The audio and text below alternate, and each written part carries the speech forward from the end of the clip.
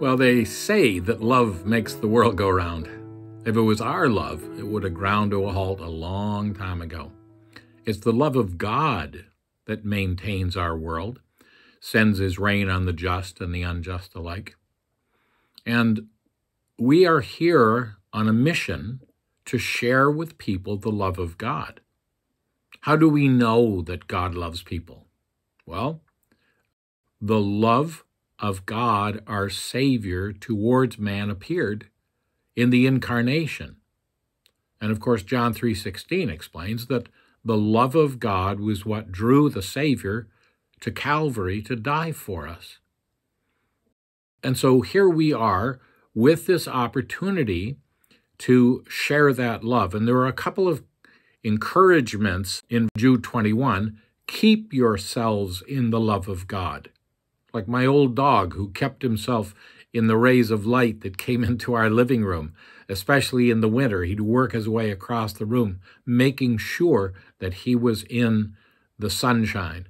And so when we grow cold in our hearts toward the Lord, we need to make action.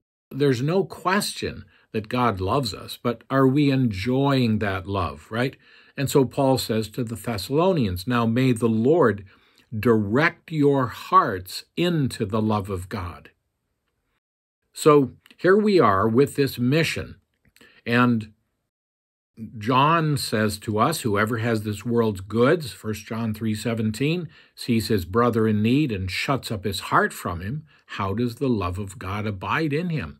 In other words, we have practical opportunities as we see need around us to manifest, to minister the love of God to other people. People are desperate for love, and they're looking for love in all the wrong places.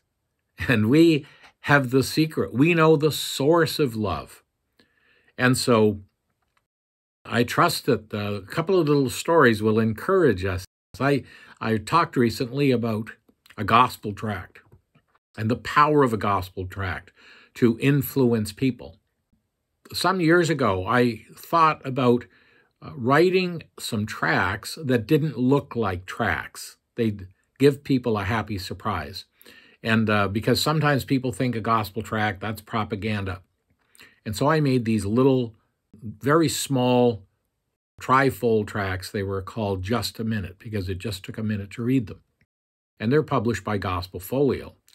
And one of them on the outside said, I'd say thanks a million. When you opened it up to the second panel, it said, but you're worth more than that.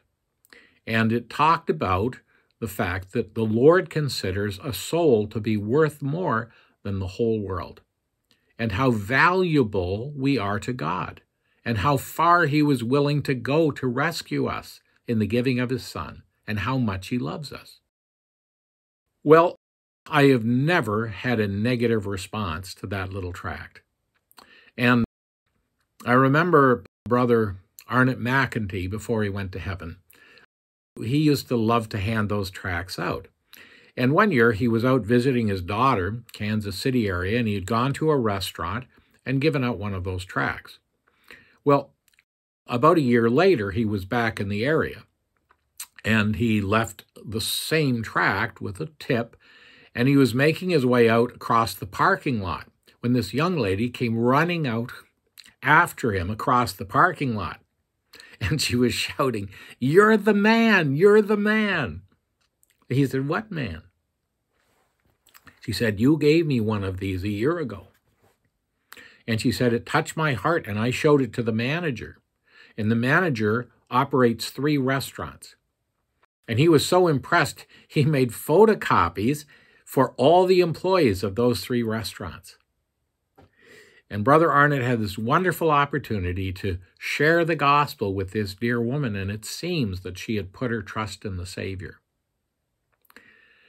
It doesn't take much in this cold world to give people a little of heaven's warmth. It's so shocking. It's so different than what everybody else has, because the love of God is selfless.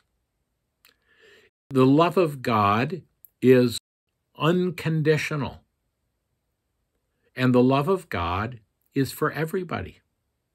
I can say with absolute confidence, God loves you. And I think this is a wonderful thing.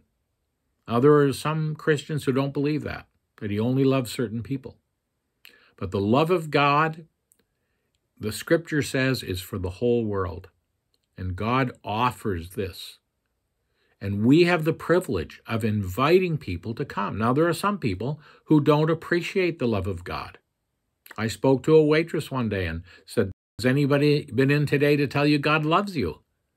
And her response was, "Well, why shouldn't he?" And I said, "Well, I've done a lot of things that really, I'm amazed that he loves me. But I'm glad he does." And people need to understand that God doesn't love their sin. He hates their sin.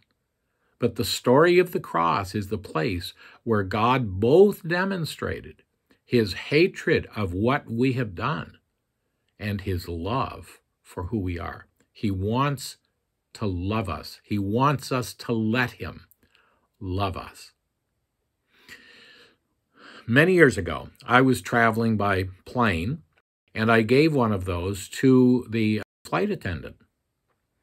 And about 8 months later, I happened to be back on the same flight, and there she was.